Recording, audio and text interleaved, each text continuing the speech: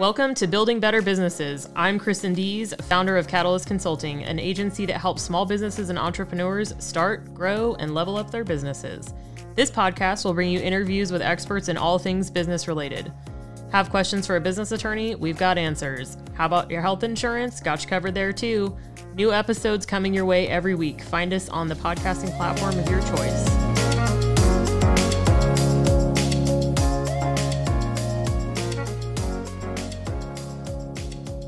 Thanks for joining us on this episode of Building Better Businesses with Catalyst Consulting. My guest today is Laura Hulleman. I always forget to ask. This happens every time. I'm like, what is your last name? I'm pretty good with names usually. You did good. Okay. Yep, oh perfect. my God. A wizard and creator of the Endotype Formula, which is a way to identify kind of who you are and what your natural state of being is. And we met through Polka Dot Powerhouse, which is what a lot of my most recent guests have come from, a post that I made to be like, hey, I'm looking for podcast guests. So it's always fun to connect with other polka dots and get to learn more about different things that can help business owners and entrepreneurs. So anyway, thank you for being here. I appreciate you. Yeah, I'm happy to be here. So tell us a little bit about you as a human. Who is Laura? Well, I currently live in Wisconsin. I was kind of born and raised. You can hear it when I say the word Wisconsin, that I'm actually truly from here. Yep. And born and raised in Wisconsin. I live in a small town right now, 2 churches and a bar, out in the country with my 2 sons, 17 just turned, and a 12-year-old. And we live in a treehouse in the woods next to state park property. I'm about 3 stories up, so I'm up in the treetops with the birds all day, and it's just gorgeous. We love all things outdoors without snow, which I know is weird because we live in Wisconsin, but I am not a snow kind of gal. I like to huddle inside next to my wood stove while it is snowing outside, but otherwise we're kind of outdoorsy, hike, fish, do some camping. I'm so glad that live music has come back post-COVID. Go to the winery, sit and listen to local bands. That's one of my favorite things to do. Very nice. Yeah. I am the same. I hate snow, and I think we're on the same or close. Like I'm in Eastern Washington State. So we get snow and cold and dark. And I'm like, I love the outdoors, except I hate being cold. Exactly. I don't know why I still live up here because I really like Mexico. Do you have a whole bunch of friends that are always like every year, like, oh, but this year we're going to try cross-country skiing, or we're going to, like, they keep trying to coax you into the cold snow? Yeah, I think I'm actually going to do it this year. I've never done any snow sports. I've gone snowshoeing like a couple of times, but it was like, I don't know, 15 years ago probably. But this year, because I get terrible seasonal depression, like it's awful. And the last couple of years, it just kind of feels like it keeps getting worse. COVID obviously did not help any of this. But I'm like, okay, like I need something to look forward to. So I'm like, I think I'm going to learn either snowboarding or skiing, and then I'm going to go snowshoeing. And I think I have to buy so much clothes. Like that's the other thing. It's like you have to have so many clothes. And that's what everybody says. Like, oh, if you got the right equipment, you'll be fine. I call BS on that. I've gotten great boots and great socks, and my feet are still always cold. And, like I'm not made for it. So I just stay inside. We watch movies in the winter, and it's delightful. We have people over if we can. Yeah, I'll let you know how it goes. We'll stay in touch. I'll be like, well, it sucked. Yep. I just decided to go drink in the lodge all day instead. Yes. See, that's the kind of, my boys enjoy doing some skiing, and I'm like, that's cool. You go run the hill. Mommy will be inside with an old fashioned. Reading a book by the fire. Yep, exactly. So we'll see. That might be what I do for the winter. Just go up with my friends, and I'll just be like, I'll be here reading. Yeah. Anyway, that's great. I feel like you also covered your fun fact too, but with like living in a treehouse is pretty cool. Right? Yes, good that fun would be fact. my Yeah. fun fact. Hmm. Yep, I live in a beautiful little treehouse. That's awesome. I went to a treehouse resort once in Southern Oregon, and it was just so cool. Like it's so magical, and you're like, there's probably fairies up here in the trees with me somewhere. Because Oh, how could there it not is. be? Yeah. It is. And the secret behind our treehouse is it's actually just a condo, in a little condo community. But we don't see any, like I have wall to wall windows all the way around. We don't see any of our neighbors. All I look out is at the trees and then down into the forest and see the deer and we have owls that come and sit in our tree and hoot Oh at my us every God. night. Yeah. So it's magic. So That's it amazing. sounds better to say treehouse than condo. Yeah. No, I support treehouse. Yeah. Yeah, Yeah. exactly. Yeah. We never spoke of this. Yeah. I'll delete this part. Okay, good. Yeah, yeah. Yeah. Make sure nobody Like knows. just a condo. Nope. That's funny. Yeah. We have to keep the magic alive, Laura. So anywho, 40 minutes later, what do you do for the work side of things, and how do you provide support for business owners and entrepreneurs? Sure.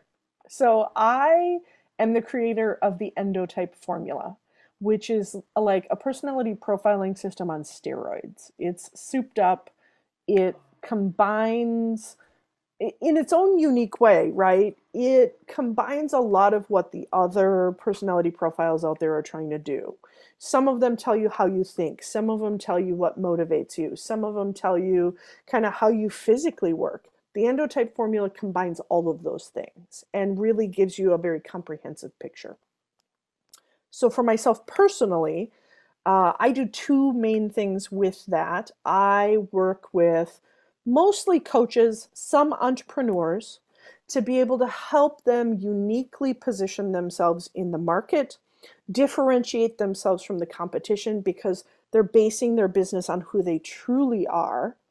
And by doing that, then it's super easy to also identify ideal clientele based on the endotype formula and then get an inside peek at exactly how your clients work, what motivates them, how they think, how you write sales copy, all of those things. So I support, like I said, mostly coaches in doing that. The other part of my work that I do is I realize the endotype formula has so many applications, but I don't need to be the expert in all of those things.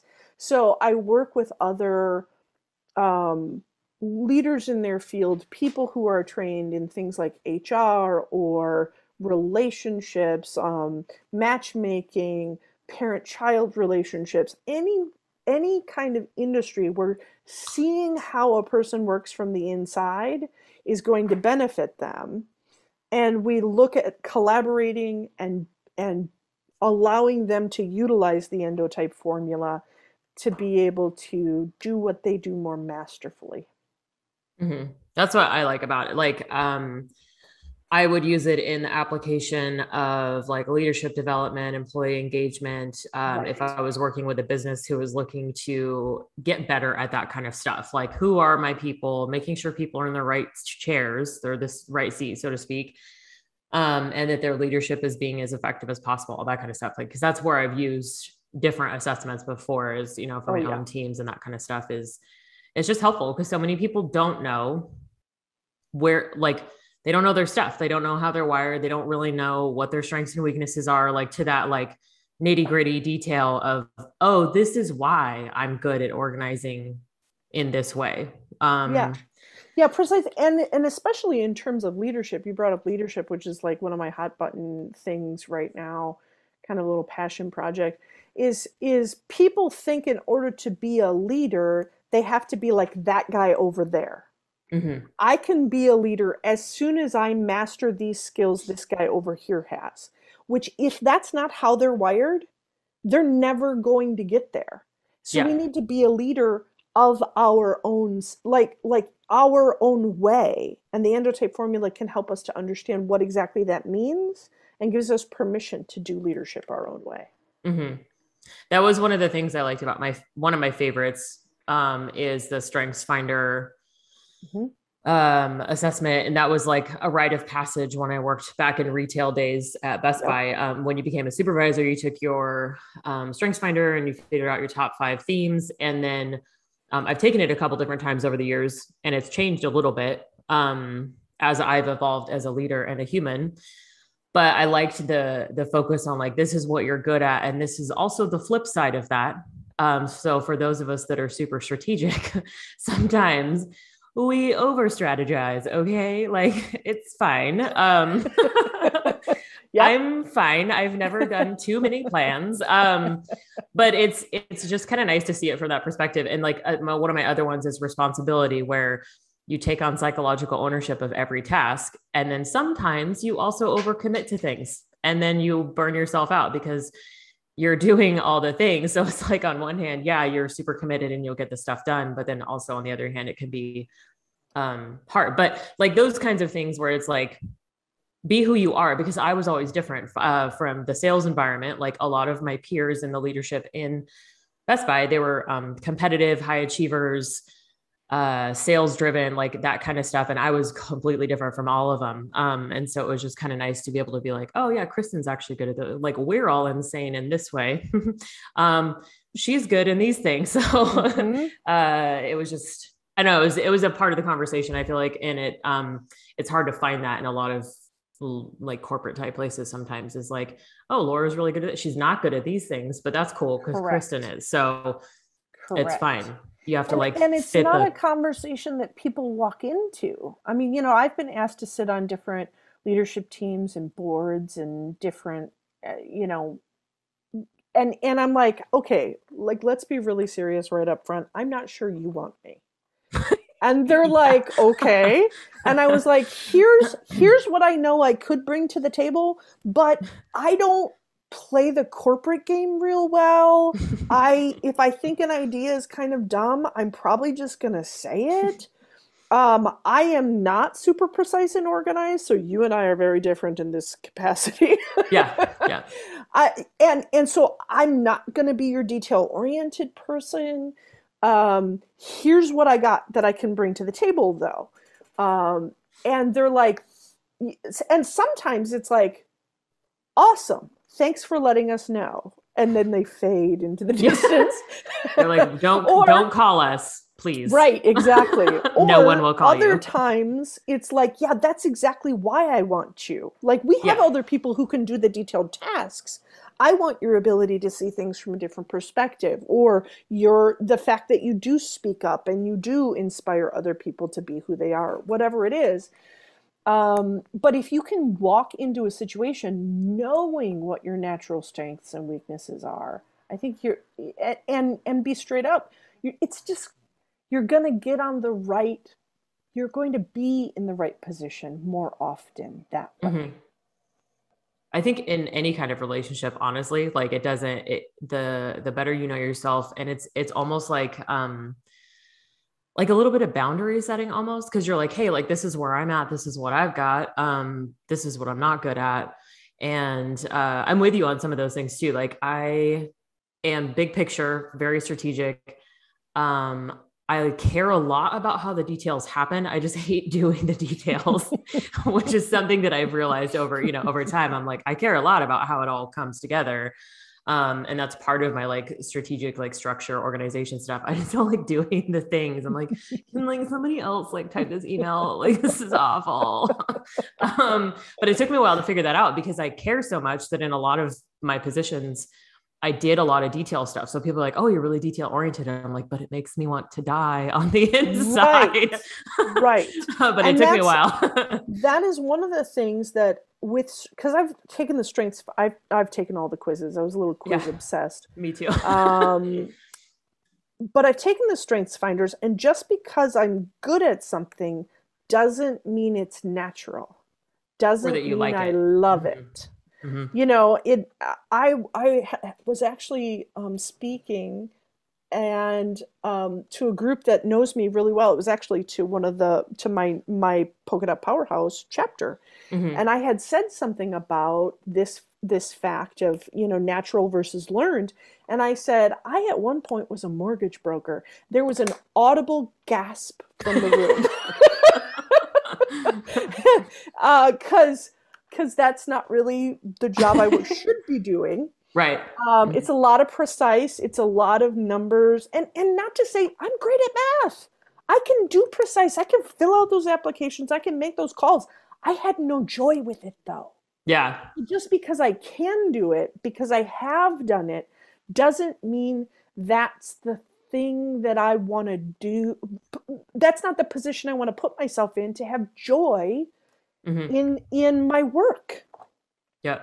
Yeah. I do a So little like brainstorming activity with people sometimes. Sometimes it's in presentation, sometimes it's, for one-on-one. And it's just a little grid of the top two are things you love to do, things you're good at doing, and then things you hate doing and things you're bad at doing. Because I think a lot of people think the same thing. Like if they're good at something, that they should enjoy it and that they should do it all the time. And that's one of the things that I usually is at the beginning of who do I need to hire and what can I get rid of? And like that's kind of part of the process is like, oh, okay, like I can do math, I can do bookkeeping. I've managed a multi-million dollar P&L for like most of my life, but I don't want to do the bookkeeping. I just want to look at the reports. So that was one of the first things that I outsourced. I'm like, but you can do it. Like, you know how to do this stuff. I'm like, oh God, I hate it so much though. And it right, takes me because so we much get that longer. Yeah. internal talk, and Yep. that's the other thing that I love about the Endotype formula is because it predicts that internal conversation that we have, what other people would call imposter syndrome or the critical Mm. self or our saboteur conversation, those internal conversations that kind of try and shame us into doing crap that we don't want to do, Yeah. or or whatever it is. um, the Not only does the endotype formula predict what that sounds like for each endotype, but it explains why it's there and what good it's supposed to be doing if Mm. we're allowing it to do its job right. So that's a very handy tool to be able to have too. Yeah. No, it's super helpful. What is your background? How did you end up with the endotype formula? How did you get this? Is like I describe this as like a drunk ladybug. Like Uh-huh. the entrepreneurship journey is like, how did you, like, you were talking like you mortgage broker at some point in Yeah. time, so like how did you Yeah. end up? Here's the thing. So I went to a private school that my grandma started in her basement. So, for all intents and purposes, I was homeschooled. It was very structured. We actually learned. And at that point, we learned how to learn and we learned how to satiate curiosity, right? If we had a question, grandma was like, she never wanted to admit she didn't know the answer. So she'd just be like, that's really interesting. And I bet the rest of us would like to know the answer. Why don't you go do some research in the encyclopedia? Because we were rolling with Encyclopedia Britannica. Oh, sure. Yeah. Yep. Right? Go do some research and you can do a little presentation for that on your English this week. Thanks. Basically like Um, Google, but like right. Yeah. Like go figure like it out yourself, sending her kid, and then minions tell us off the to rest of us. Right. yeah. Oh, that's a great. But we learned, but right, we learned Yep. how to learn, or at least I did. I learned how to learn and I learned how to be curious, and curiosity was never um, like a bad thing that I got in trouble for having. Hmm. So that has served me very well. And I have been serially self employed for the majority of my life since I started my first business when I was 18. And yeah, drunk ladybug, sure, you bet. Because it's been a little bit of everything Hmm. in trying to get to where I was. Probably, so the business that I had just previous to the endotype formula being developed was probably my longest and most successful. I had a women's personal training studio. I became a personal trainer. I started it this little 500 square feet that I had attached to my house, grew it into a big gym, then shrunk it back into what it really wanted to be, which was a boutique training studio. I had a lot of fun. And in that, I also knew, because I got into it because I had a personal journey with weight loss that came from me doing some personal growth work. It wasn't about the losing weight. That was going to be a byproduct or a way to learn more about me. But I was a personal growth junkie. So I brought that then into the gym. And it was my gym clients that told me, oh my gosh, you're my life coach. Like, you're my life coach. Or they would call it workout therapy. This is my therapy. And I'd be like, we're doing squats. But I knew if I kept them talking, that they would do more squats if they were talking and distracted. So we would talk about personal growth and life coachy kind of stuff. But I didn't know that's really what I was doing until my clients started advocating for me and told me that, and I started doing some research. So then I incorporated life coaching into what I was already doing, both inside and outside of the gym. And then I went through a divorce. And it was already becoming clear to me that my time at the gym was probably resolving. That probably more of what I was called to do and more of what I naturally did very well was less squats and push-ups and more empowering people to take control of their life, to really advocate for themselves, to make choices, and then have some accountability, which just didn't need to be in a gym. So when I went through the divorce, sold the house in town, I moved away from the gym, and I needed to spend more time with my boys instead of time with my clients, because they both wanted early mornings and evenings, right? And my kids needed me early mornings and evenings. So the gym closed. Meanwhile, I had been introduced by somebody else who just was a personal, or who was a survey, a personality profiling junkie. I used profiles in my gym. I used profiles in my life coaching business. But we started comparing notes, right? I preferred one, she preferred another. We were like, why do you like that? That one sucks. And some questions arose and some patterns arose because she was using more of a profile that was based on how people thought.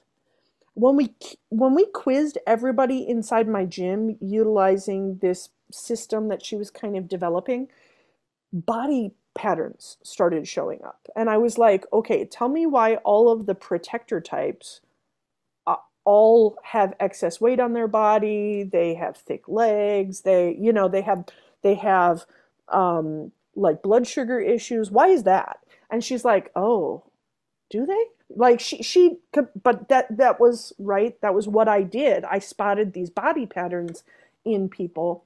And so she and I were the first researchers that started working on the Endotype formula. Her life kind of took a left, and just took her in a different direction. But I still didn't have the answers to the questions of the first question that came up was, why was there body patterns, body styles attached to how we think? Like that didn't, it was true, but I didn't know why. And the other thing that came from testing and quizzing everybody inside of my gym was that 80% of my income came from 3 of these thinking types, which eventually became endotypes. And I was like, if I knew why these 3 composed 80% of my income, I could sell that to other gyms, sell that to other life coaches. Why do they like me? And the other people kind of think I'm amusing, but don't continue to come back for more and more. Right. And so I continued on that journey of trying to figure out what it all meant, where it all came from. And Elizabeth Gilbert, who's an author, has a book called Big Magic. And she talks about how sometimes the muse, she calls it, the muse comes and picks you and says, I choose you, I'm ready to come into the world. I think the Endotype formula was just an idea that was ready to come into the world and picked somebody who was super curious, who wasn't afraid to fail and to try and figure some stuff out, and just wanted to play with this whole quiz thing.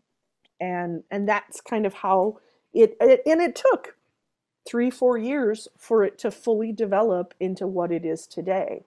The next right researcher, the next right bit of information, the next TED Talk, and I'd be like, ooh, I know where that goes in the Endotype formula. Ooh, let's figure out if that goes in too. And so it just became a big, fun puzzle for me to solve. Yeah, that's awesome. It's so funny too, like how the universe just like connects people. Mm-hmm. I'm like, interesting. Because I am in the process of launching a nonprofit, which is called the Foundation for Brave and Mighty Girls.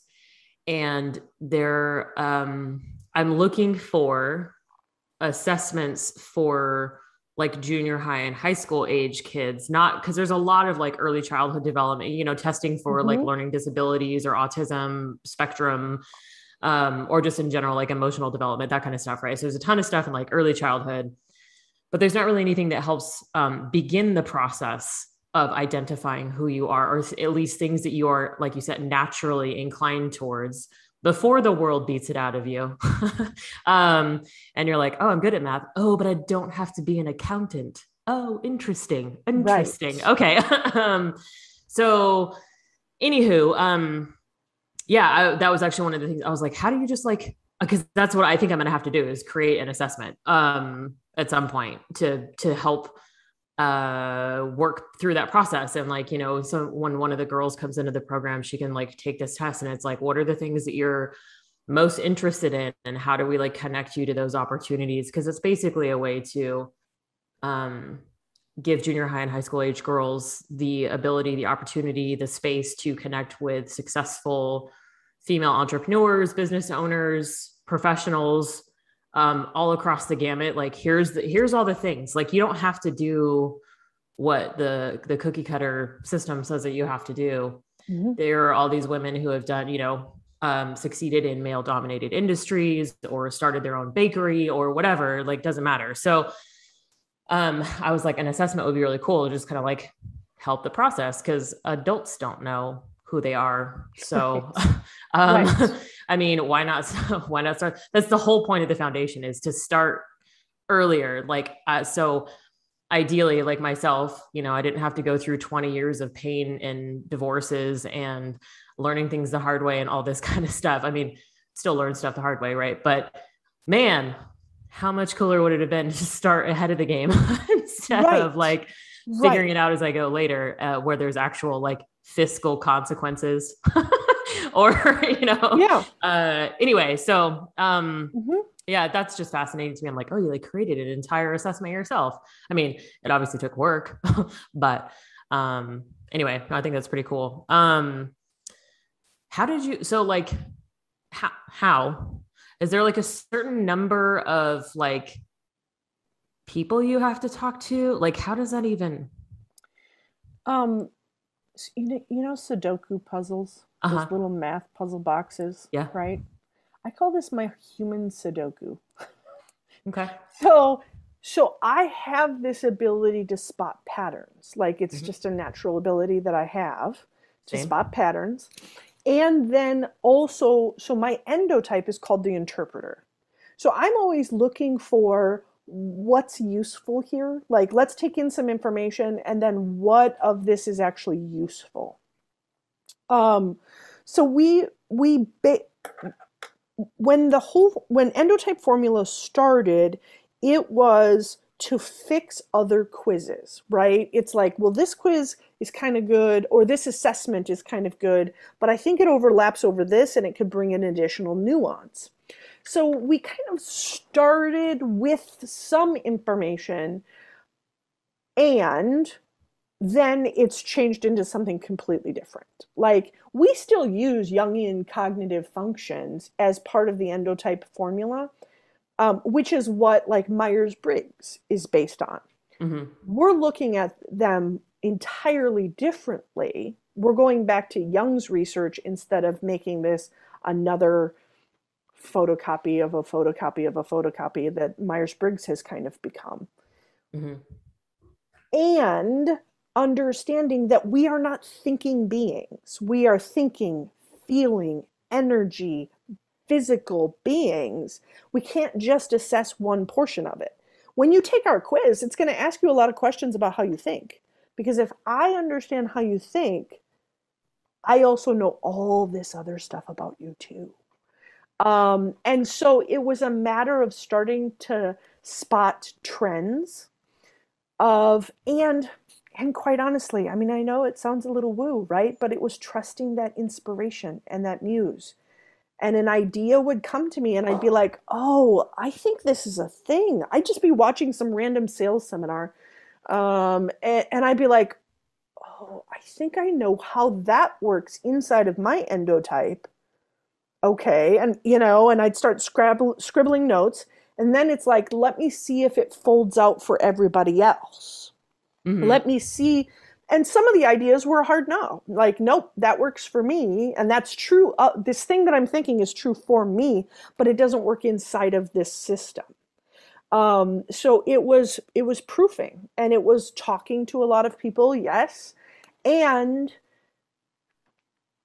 like, it like, when yeah. So when I was, the level at which I was asking questions of people, right? It's not just like, hey, might this be true for you? But these are really deep and vulnerable things. And you can see it on people's faces when you get and they're like, yeah, that's my secret I don't tell anybody about.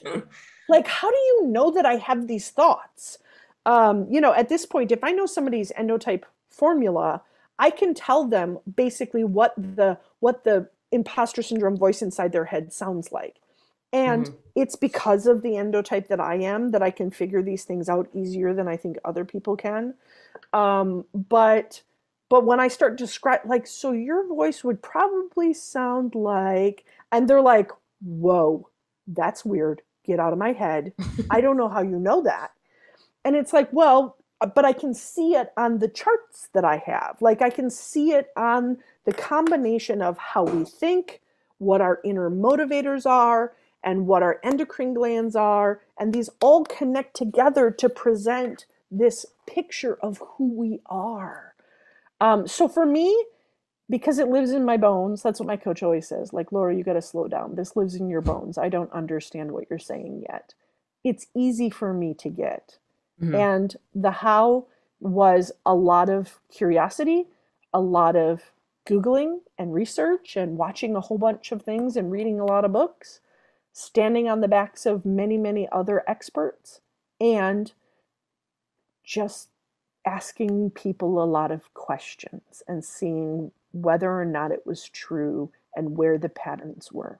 Yeah, that's kind of, because initially I'm just like, well, as we start having events and, putting together workshops and all that kind of stuff for the girls, I'm like, I feel like that's where I would start, is just asking different questions and look for the trends and the patterns. And like, okay, so these types of things mean this type of thing. And then putting it all together so that we can kind of create something. And, because again, there isn't anything, and I'm like, why isn't there anything? Like, we just and, like, what? And there may be, we can absolutely stay in touch and talk about this, but there may be a way for you to be able to utilize, the endotype formula to get you a head start. Because like I said, I have a 17-year-old boy, right?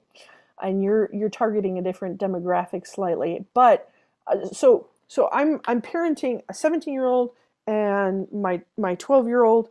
They're very different endotypes.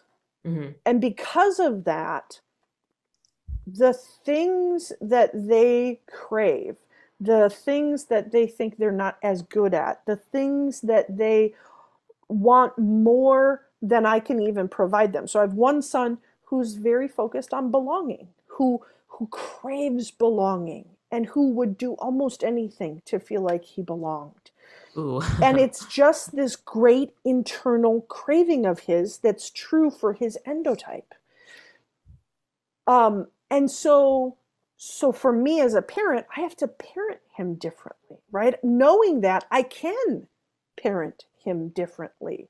I can satiate some of that craving. I can show him how that looks and how that works and how that might work like into his future, and not only as a blessing, but also in that same reaction you just had. Of, I was like, ooh, Ew, yeah, man. yeah. Ooh, as a teenager, that's a scary place, man. Right. And then I have my other son, whose big internal craving is to be seen as smart and capable and knowing. And just to throw in some extra fun, he's also on the autistic spectrum. So knowing that and with having worked through IEPs, he currently doesn't have an IEP anymore. He's mostly mainstream, doesn't need that much support, but he still needs some support. But I have to navigate that support a little bit more carefully, because the worst thing I could do for that young man is make him feel like he's dumb, Mm-hmm. make him feel incapable or like he can't, or not honoring his own intelligence and his own knowing, because that's such a huge craving for him. Now, knowing these two things about these two boys, it allows me to parent in a completely different way. And I think and I can empower them with the knowledge of, this is going to be a thing for you all the way through your life. And thoughts aren't facts. So you might have a thought and a feeling like you don't belong, but let's look for the evidence. Mm-hmm. Thoughts aren't always facts. And so those couple of things, if given to a teenager at that right age, can just be, I mean, I see it, and no lie, like, right, I'm biased. I think my system is great, but I see it in how it's helping and changing these young men to grow into more easily. They're still going to have to go through the bumps and bruises. Yeah. They're still going to have to go through the phases, but more easily and more equipped than what I feel I was sent through my teenage years and into young adulthood with. Yeah, that's what the thought that, or the word that popped in my head was better equipped to deal with the stuff. Cause a lot of those things, like the thoughts aren't facts. And like, my God, the amount of anxiety, social anxiety in some cases, but anxiety in general, like that I've been through. And it's taken me, I mean, well into my 30s, to finally start like unraveling some of that stuff and being like, oh, like not everyone's like talking shit about you, like you also don't have to be perfect all the time for everyone. And like being able to let go of that was like, and it's still there. Like, don't get me wrong. Like it's still there. Oh, sure. It's still an ingrained piece of me, but it does not cause me as much heartache as it had for the first 35 years of my life. Yeah. Like, are you kidding me? Yeah. And it's there. It's rough. It's there for a specific purpose. It's there as part of our design, and it serves a good job for us too. But without knowing, right? It's like without knowing what this tool inside of our brain is trying to tell us or trying to help us with, it just sounds nasty, or it just sounds mean, or it's, it's this self-talk that just doesn't work for us. And so, yeah, equipping, it's that permission to be fully who we are, knowing fully who we are, like, really understanding all the different parts of us. Yeah, it's nuts. So we're definitely, on the same vein here. It's just, God, it's so much work. I learned so much on TikTok too. Like, it's such a great place. I've learned so many different things, like mental health stuff. And I'm like, oh, a friend of mine was just like, I think I have ADHD. Sure. She's like, I thought, and I've actually talked to a few different people, like a couple of friends, like in the business community, have been diagnosed with ADHD in their like 30s, 40s, 50s. And this whole time they were just like, I'm defective. There's something wrong with me because, you don't fit the box. And especially depending on when you went through the school system, like I feel like my age, millennial age down, or not down, but like kids in the 80s and 90s got diagnosed a shit ton with ADD and ADHD because it was like, oh my God, this is a thing. We should give everyone Ritalin. Right. Yay, kids will be calm in school. And it's like, I mean, no, because they're kids. But anyway, people on either side of that are still kind of like, what is wrong with my brain? Like, why can't I just do things? And yeah, TikTok. Dr. TikTok. That's anyway. But yeah, no, I think it's great because it's all evolving. And sometimes you just like pick something up, like that whole, like, thoughts aren't facts thing. When I heard that, I was like, huh, okay. That was a little like puzzle piece that kind of went into place. The other big one too was actually when I realized that no one is an adult and no one has any idea what they're doing. No, we are all just suffering in silence. Yep. But I was in my 30s, and then I was like, oh shit, dude, like nobody has it figured. What? That was a game changer too. But Yep. yeah, because we don't talk about it because adults have to pretend to be adults to their kids and instead of like talking through some of the stuff. Anyway, I feel like we could talk for like 17 hours straight, probably. Let's write a book. It'll be great. Oh my God. Yeah. It'd be such a good time. We should have our own podcast. Like, oh my God. So, let's see, what's a good segue? So we can talk about strengths and weaknesses. How do you feel like it helps you communicate better to understand like your endotype, thingy formula? Yes. So understanding, so the endotype formula shows me, right, that we all have this protective side of us. We all have this possibility side of us. And on our protective side, we have these cravings, might be the craving to be seen, the craving to belong. We've talked about craving to have power, to be empowered, to be significant, to have our voice and to have our voice honored. Now, either those things are cravings that we have, or they're things that we put out into the world easily and freely on our possibility side. So it's kind of like a Lego. Think about, we have receivers that we crave into, and we have the outies that we put out into the world. Understanding most communication challenges are because I think you think like me. So I'm telling you what I want, but it's subtle. I don't even realize that what I want is to feel seen, right? Not very many walk up to you and are like, I am very motivated by the need to feel seen. So if you could, like, you know, if you could Listen, just know that about me and just like edify that acknowledge into me. how amazing if you I could am. edify that into me. We don't know that about ourselves. And we can't express it to others. So we think that's what we're asking for, but really it sounds like if you knew me at all, you'd know the sponge goes on the left side of the sink and not the right side of the sink. Yeah. Toilet paper over the top of the roll, for the love of God.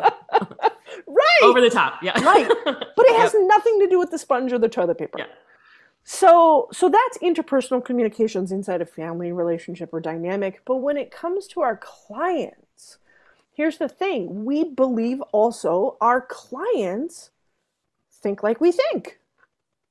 So if I just say how I naturally feel, and a lot of the marketing that's out there, like how to do marketing, how to do messaging that's out there right now, is about storytelling. Tell your story, because the same things that you've gone through are the same things your clients are looking for, blah, blah, blah. And it's entrenching this idea that we all think the same. Now, I do agree that some of the things that I've been through, the patterns that I've overcome, if I am a coach or if I'm a consultant, are likely some of the same problems my ideal clients are going to have. But what they think about those problems, how those problems are affecting them, why they want to change, their motivators are different than mine. So understanding my own endotype helps me to know, oh, this is how I work. So I can really ask for what I want. I can really advocate. I know how to pick support for what I need and want, and how to explain to people, right? It's like, oh, you're asking a question which is not inside of my zone of genius. So can you give, it's like, I know the thing you're trying to ask me, but can you give me 3 options of what this might look like? Because I think you have a better handle on this than I do. And then I'll be able to kind of eye doctor my way through. Yeah, not that, but definitely this, right? So knowing how I work helps me to be able to advocate and ask for what I want. But it also helps me to start understanding how my clients, my coworkers, my children, my spouse, partner, how they think different, so that there can be a coming together instead of I'm saying what I mean, I don't understand what you mean kind of happening. Mm-hmm. I think even like it made me think of like the love languages and how that I think started to kind of take off the conversation of that kind of stuff, where it's like, I mean, there's only 5. I think that there's a lot of like finer details inside of that. Like it's not just as simple as acts of service. It's like, what does Right. acts of service mean to you, and what does it mean to me, and those kinds of things. But I find that comes up a lot in conversations too, where people are like, oh, well, my primary love language is physical touch or words of affirmation or whatever. So it like opens the gateway for those types of conversations in some way where it's like, oh, this is what's important to me. Another thing that popped up, I had to like, one of the things I realized fairly recently is that I really like public recognition. Sure. um, and Good for you. Good for you. thank you. That was like a big, because I'm an Yeah. introvert, Yeah. and I used to be terrified of public speaking. Like when I was at Best Buy, having to talk in front of the whole store, 125 people was just, I was sweaty. I would blush. It was awful. And now I'm fine for the most part. Like I still sweat because, Sure. nerves. That's like your Right. body being like, you Right. are panicking, sir. um, in case you didn't know, you are very nervous. Yeah. But it doesn't come out the same way now. So anyway, yeah, it's like the whole, so I always thought, I'm like, oh, I don't call on me. Like, don't be like, oh, Kristin's, she's done something amazing. We should all look at her now. Oh, we should stare at her sure. and like applaud Sure. her. But it took me, I was like, I like public recognition. Like I might blush sometimes when it happens, but I like to, similar to your younger kid, the being smart, knowledgeable. I like being the one that people ask questions to. And so the public Yes. recognition is just kind of a natural, I was like, so it still makes me Yes. want to throw up a little bit, but I like it. Yeah. And I know you haven't taken the quiz yet. I'm sitting here, right? Because this is also what I do, as I just What your talk to brain is people doing. and I Yeah. like type them the whole time. Yeah, I'm So sure. I think you're what I would call like a builder type, right? Mhm. Yeah. And so the full title is Anxious Balanced Builder. The anxious, that's your red flag, like, ooh, sweaty. Yeah.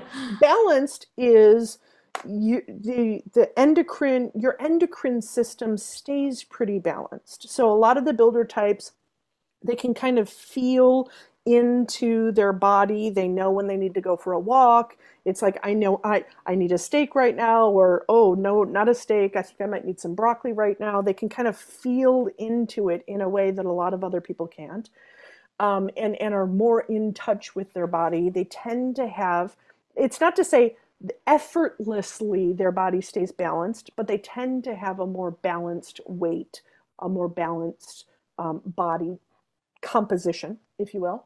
And then builder is your unique title, because that's just kind of how your brain works. You're looking at it as an engineer. And if that is true, then one of the things about the builder is one of their main cravings is to feel and to be recognized as significant and important. Mhm. It's like, what I say matters. This is important. And it's more than just like a surface level, but Right. it's like, I do important things. You guys have cravings to do and be involved in Mhm. important things. And there can be, with that craving, kind of a never enough Sure. piece that goes with it, because it's just this big internal driving motivation, that's really, it's set you up to do the work that you're doing now, Mhm. because you've noticed your whole life, if you are that type, right, you've noticed ways that you've been made to feel insignificant, which then puts you on alert to see out in your work and in companies that you work for, ways that other people are being marginalized or made to feel insignificant or not being utilized to their full potential. And you're like on high alert for it so that you can go do amazing things with it. This is some funny shit right now. Like it's just Right? like This is what I like say when you're this is like, well, how do you know? live, live. Well, live for us. Right. Recorded for you. It's so funny. Yeah, it's I'm like, man, you just like touched on like all the things, like childhood to adulthood, like Oh yeah, I can tell you. I mean, feelings of insignificance. we My we could God. talk, and in with the insignificance, you have the unique. So I'm when I look, you all who are listening to the podcast can't tell I'm looking, but I'm definitely looking away from Kristin right now to my charts. You have the unique ability to empower other people. Like that's your hero place. Like you empower. Yeah. And you can also see and call people into who they are and be in alignment. You're like, no. That is not who you are. Like, and that's your two great strengths. And so that voice, it's interesting. You have a podcast, isn't it? Isn't it though?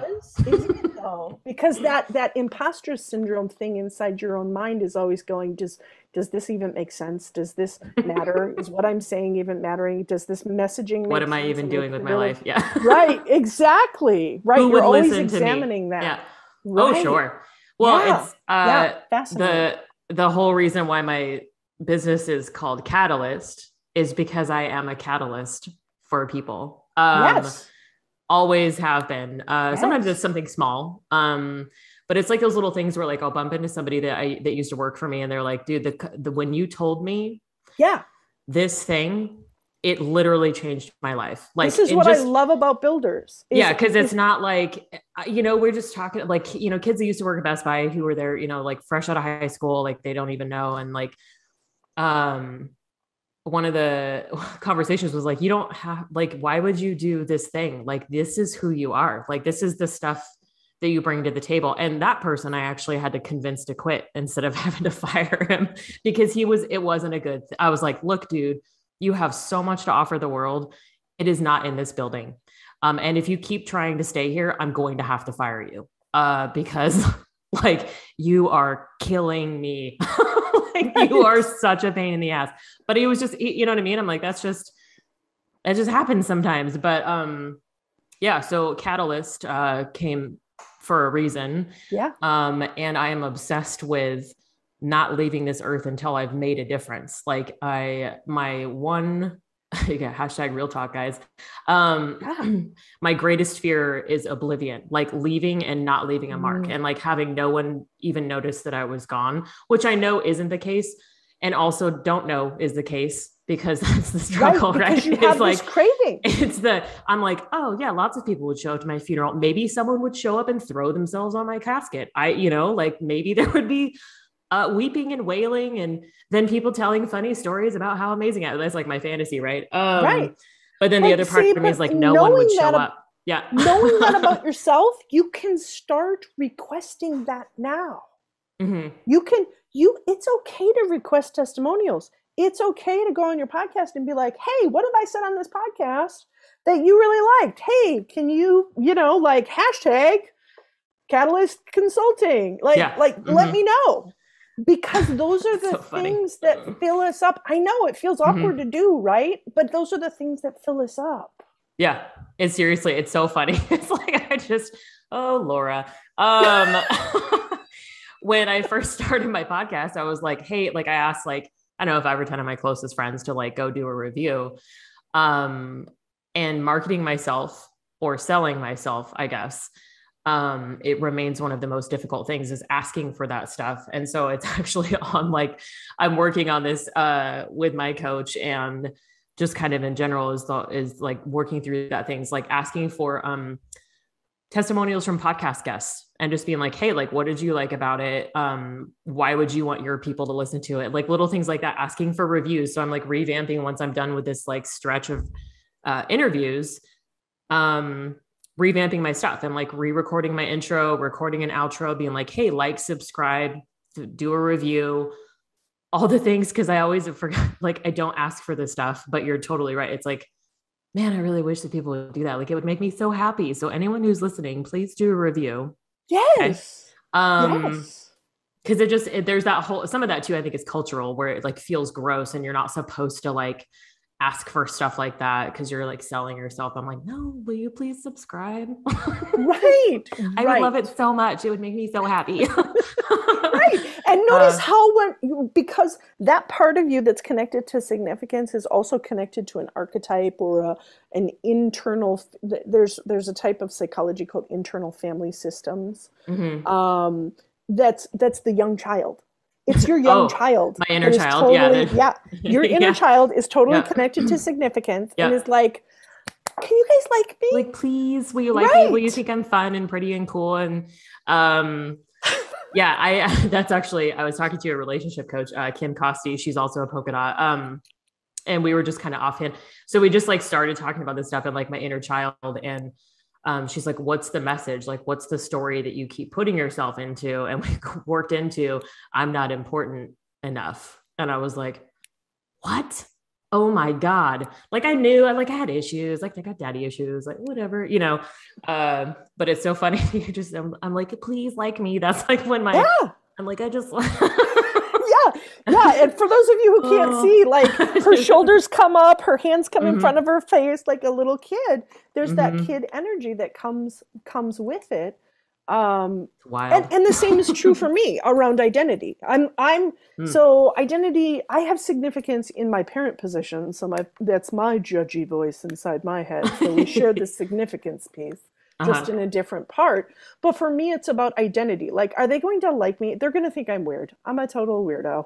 And I've just had to make peace with my total weirdo-ness and knowing that some will, some won't. So what? Move on. Like not everybody's going to love exactly who I am, but the identity piece of me that connected to my young child, to my inner essence, my soul, is what helps me build the Endotype Formula. So it's there, and it was this inner craving that was unsatiated for so long, so that I can go do this work that I'm here to do. And the same is true of you and everybody else. Yeah. Shit's wild. Just so crazy. But there's elements of that too. Like I think anybody in like the coaching space has generally, because again, it's an oversaturated market and anybody can say they're a coach, whatever. But a lot of people who are naturally called to coaching or teaching, that kind of stuff, they have those kind of similar where they can see, like you did, or like I do, like you can see the things, whatever the specific thing is that you're really good with. Cause like I can do a 30-minute strategy session with somebody and pick out the things that they have issues with and give them an action plan. And they're like, whoa. What? Yeah, no, that's great. And it's not always mind blowing, but like sometimes it is, especially when you kind of jive with somebody a little bit more, but it's that like, whatever your pattern is that you see, and like connecting all the pieces together for someone. It seems like anybody that's in that space, leadership coaching, that has that, like, it's just how you see the world. Yep. And like connect the dots for other people. Yep. Who we are, we bring into everything we do. And if we are aligned in who we are, our work is fun. Our work is amazing. Like, that's when we start having these serendipity things. I teach a whole class on manifesting, right? Which is a little bit of a woo concept, I know. It's not though. Like, it's real. Yep. And I teach it from a very different perspective. A lot of manifesting is just like, be happy, be positive, think happy thoughts. Choose gratitude. Right, exactly. But the formulas show me exactly what we use or are not using well to be able to manifest. And once we align that, amazing things start to happen for people. And it just gets really, really crazy over the course of the 10 weeks. And then it's a skill that they learn over 10 weeks that they carry on in their life with and carry on, in their businesses with, being able to manifest all these amazing opportunities, because it's all about alignment. Yeah. And aligning these internal parts of ourselves. Yeah. Because there's the work that goes behind it. Like you can say the affirmations and you can do the manifestation, but you have to do some work. And I think that looks different for people. Like you can't just be like, good things happen to me. You have to like then show up for yourself or for the universe, whatever it is that you need to work on. It reminds me of, I have a friend she's also a doc. She teaches living a happy, healthy life, mostly focused on people in sobriety or like recovery, because they're like, I got sober, but like, now what? Right. Now it still like, sucks. Yep. Yeah. And I'm not drunk or high or whatever. Like, cool. I get to just like feel this shit. This is awful. It's like, yep. But I think it's aligned with that too. Like people will just be like, oh, I tried affirmations and it didn't work. There's still other stuff behind that. And I feel like that's probably what you're kind of focusing on too, is like the stuff underneath. Yeah. for some people, so for myself, part of my manifestation formula is my intuition. And so for Mm-hmm. me, things like vision boards work real well. Always Yeah. have. Always have. For another one of the people in my course, vision board wasn't going to help her at all. For her, the thing that she needed to step into and open up in order for her to have manifestation is like love and heart connection with people. And she was like, bull crap. I don't want to do that. Like, nope, not it. Sounds And I terrible. was like, yeah, but that's the thing that it is. And so she had to learn and she had to develop a whole love practice for herself, for other people. And that's what we helped her to be able to do. And when she did that, things started to line up. Things started to happen. So it's different things for different people. It's not just let's make a vision board and say our affirmations Yeah. and write our goals and it's going to happen. It we have to figure out. That's why I love teaching the manifestation experiment, is because it's not only different for each endotype, but then we find an individual process that person's actually going to stick to. Mm-hmm. Right? Because if Yeah. you're not actually going to do it, then What's the stop. point? Yeah. Right? Then Stop stop. going to your vision board, girls' nights, or do it, but Yeah. just still have fun. Like, cause it's still Right. like crafting. But yeah, I know a lot of people where like vision board stuff doesn't work for them. And I mean, I feel like to some degree, some of it is all voodoo. So if you don't believe in it, it's not going to work. Like, Sure. so what's the point? Yeah, no, I like that. I like the difference in all of that kind of stuff. So yeah, I feel like we seriously talk for I days. know we're a little off the rails, but it's Yeah, been a great that's combo. great. I I love know it. this is Yeah. great stuff. Yeah. I know that some of my diehard friend fans are like, I love that stuff. Like, cause I'm talking about myself too. And like, I'll share things about me and, the realizations and revelations that I've had about things too. So it's a little bit more personally engaging, I guess, but at least I know that people who know me like it. Mm-hmm. So, Oh, sure. but so as an entrepreneur and business owner, what advice would you give people when it comes to running their businesses? Figure out yourself, right? Mm-hmm. Obviously, figure out yourself and what you do, and then stop doing the things that you don't do well. Yeah, Outsource, right? that's good. Um, I am not a precise and detail oriented person. I built so many websites for myself, right? Oh Because we God, think yeah, in the beginning we have to DIY everything. yeah, And sometimes, you're bootstrapping for cash and you do have to do the first DIYs. But find a system. I use a system similar to like Profit First, where mm-hmm. I take a certain amount of my money for me, I take a certain amount and give it away, I take a certain amount, put it in savings, and I take a certain amount and run my business on the rest of it. And with that, I can afford to have an assistant and I can afford to have other people build my websites for me and take care of payroll for me and do a lot of these detail oriented things that just aren't my zone of genius, because then I get to spend my time in my zone of genius generating additional income to pay them to take care of all the things that I don't do well. Mm-hmm. Right? Those websites, I could build a website again and I could probably do a decent job of it, but it's going to take me so much longer doing an activity that isn't really going to produce me income. It's not my zone of genius what I should be doing. So that's my big advice. Yeah, no, I think that's huge. I feel like for anybody, especially people that are bootstrapping, which is like, I think 80% of entrepreneurs just start a business without any kind of funds or financing for the most part. At least that's the most recent statistic I saw. So if you're bootstrapping it, you're like most of the rest of us. And it's a fun and terrifying challenge, but I would never go back.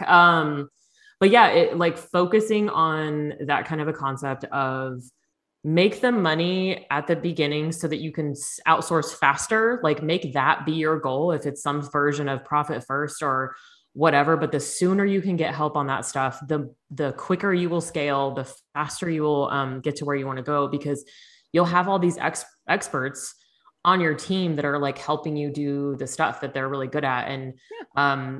even when you need to learn and ask questions, like you have a person, you have a bookkeeper, you have a website, an SEO person. And like you said, God, I don't even know how many websites I've done either. Like I hate it so much. Right. None of And this is surprising. And some people are going to be like, oh, I love it.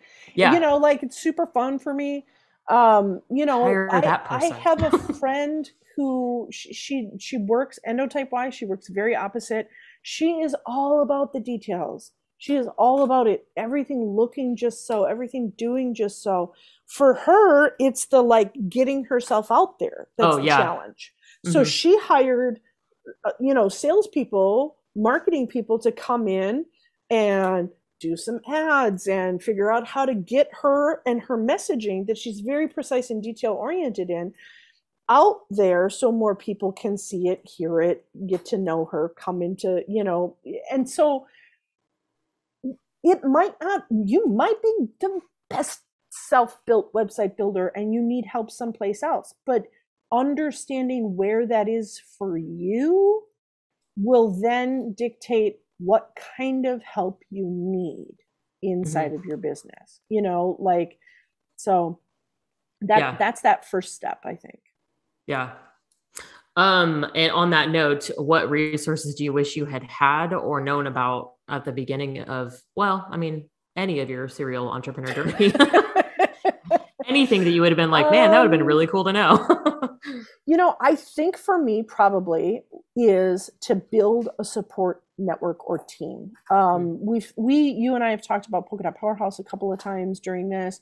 I think they're a really great, for female entrepreneurs, I think that they're a really nice little clubhouse that we all get to belong to, because I've been able to pull some support for different things, right? Do I need a shoulder to cry on today? I know I can Marco Polo my friend Nikki.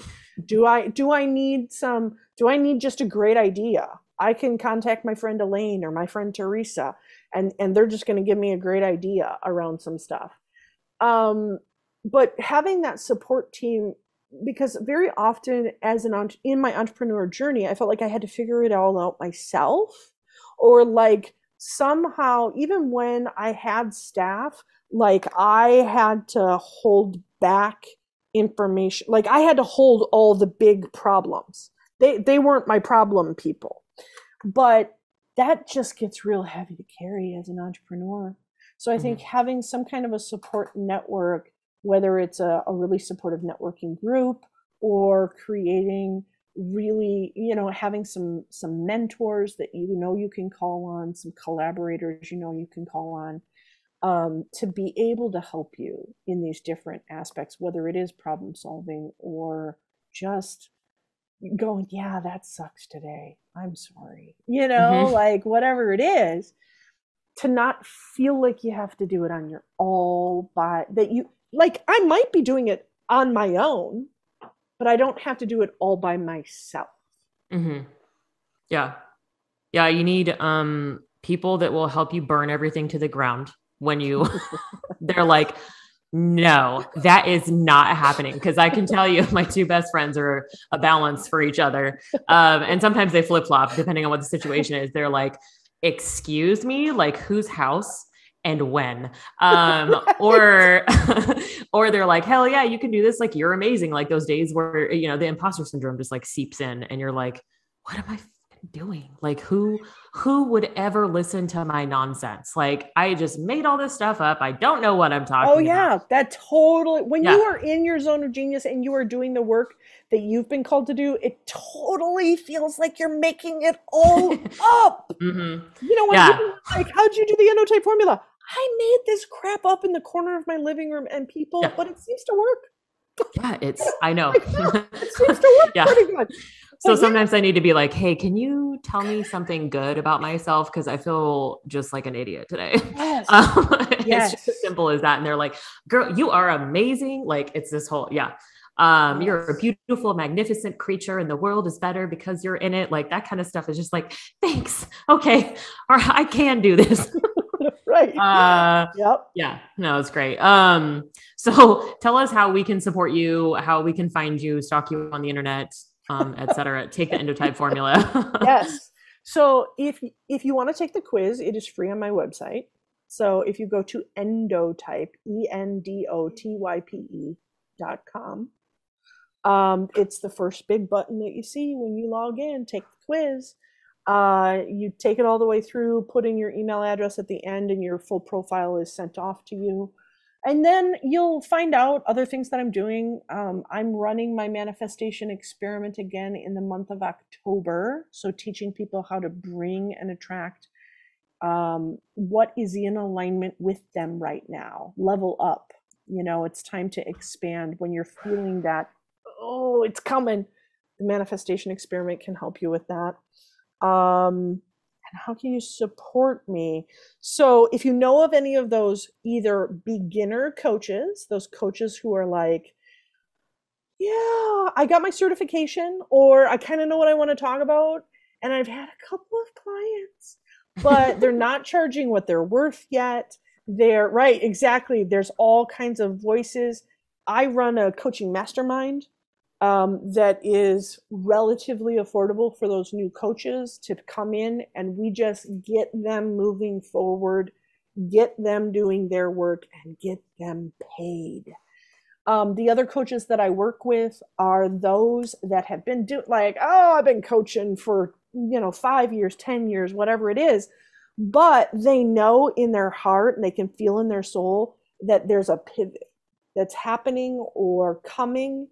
And in that pivot, what ends up happening a lot of times is their ideal client type starts changing, and they start grounding in even more to their endotype and to the work that they're here to do. So I do some one-on-one programs with those people to be able to help them really get clear on their work, get really branded according to who they are, and start attracting those ideal clients. Nice. Very cool. Yeah. And based on the live therapy coaching that you guys have witnessed here today, or in a couple months when this episode goes live, either way. Right. Yeah. I think it's worth your time. I love this stuff. Just me a little high. I was like, oh man, like Laura, she sees me, like, cause that's the thing, right? Is like, you saw me and you're like, oh, I see you, buddy. Mm-hmm. Oh yeah. You magnificent little weirdo. Builders are some of my favorite people, right? Because your guys' brain starts with like, why is this important? Who does it help? And mine starts with, let me talk about ideas. Here's all kinds of ideas. And so the builders, and I'm like, what are you trying to do here? Right. And and builders reel me in. They're like, that. Talk about that right there. Yeah. And I'm like, what was Stop with the nonsense. Yeah. Yeah. Oh, that's so funny. Yeah. That's actually what I do basically for my clients is like, hey, what? No. Like we're not doing this over here. We're going to stop it. Reel them in, dial them in, and get them focused on the thing, right? Because what I get excited about is not necessarily the entry, or what I'm thinking about today is not the entry point that my clients can come in with me on.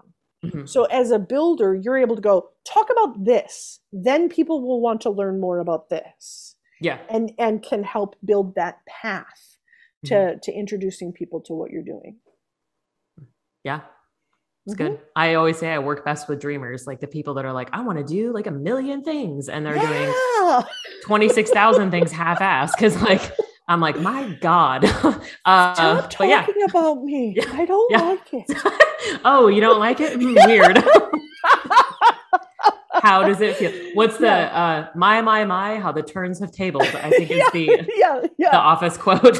Yeah. Anyway, all right. Okay. We'll stop jibber jabbering. Like people return to, this has gone much longer than normal. So they're going to be like, my God, Kristin, shut up. So see, there's a little imposter syndrome. Just boop, bubbled right up. So thank you for joining me. It's been an absolute blast. And I feel like we'll be doing some things together in the future. Just throwing that little manifestation out there. I love it. Yep. So yeah, thanks for hopping on with me. Yeah, I really appreciate you having me on. It was a fun and amazing interview. Let me edify my little, you with, thank you. This was fantastic, and you are excellent at your job. Thanks. Public recognition. Nailed it.